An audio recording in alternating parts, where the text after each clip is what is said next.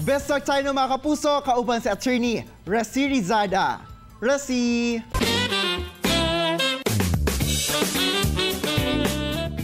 Dagang salamat, Arjo! Mga buntag mga kapuso, ug welcome to Best Talk. Karabuntaga atong kumustahon ang nagbabalik teleserye sa Kapuso Network.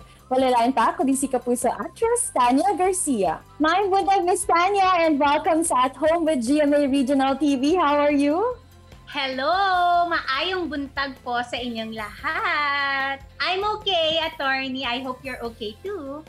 We're good and we're so happy that finally nandito ka na sa show namin after 6 years of hiatus from showbiz, diba? Now you're back with a teleserye dito sa Kapuso Network. What made you say yes to this project?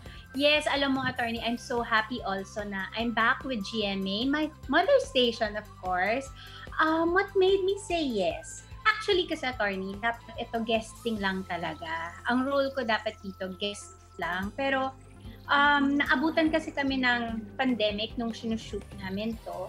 And then they asked me, okay lang ba if itutuloy-tuloy namin yung character mo? Kasi parang kailangan sa story, ganon.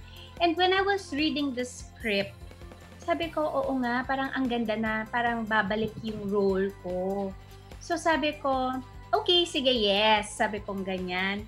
Kaya lang, nung nag-pandemic na, so nag-stop kami ng taping. So nung bumalik kami, medyo lock-in yung kailangan. Doon ako medyo,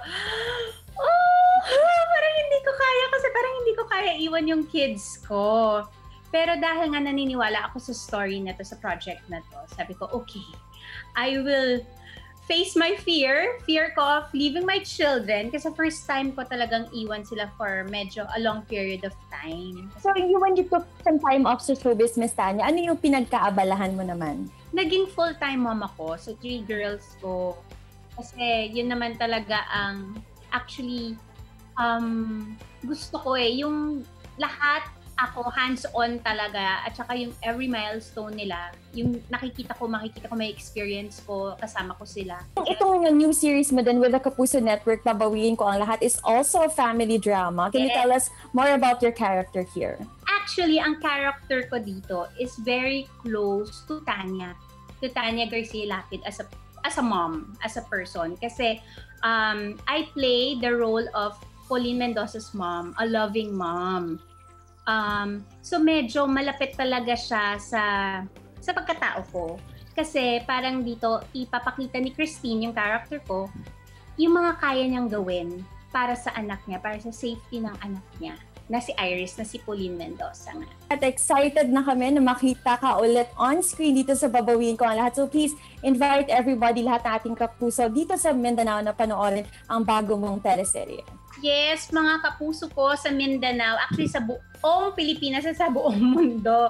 Please, please, please, abangan ko ang Babawiin Ko Ang Lahat dito sa Kapuso Network, dito sa GMA 7. Maraming salamat, Miss Tanya, for joining us this morning.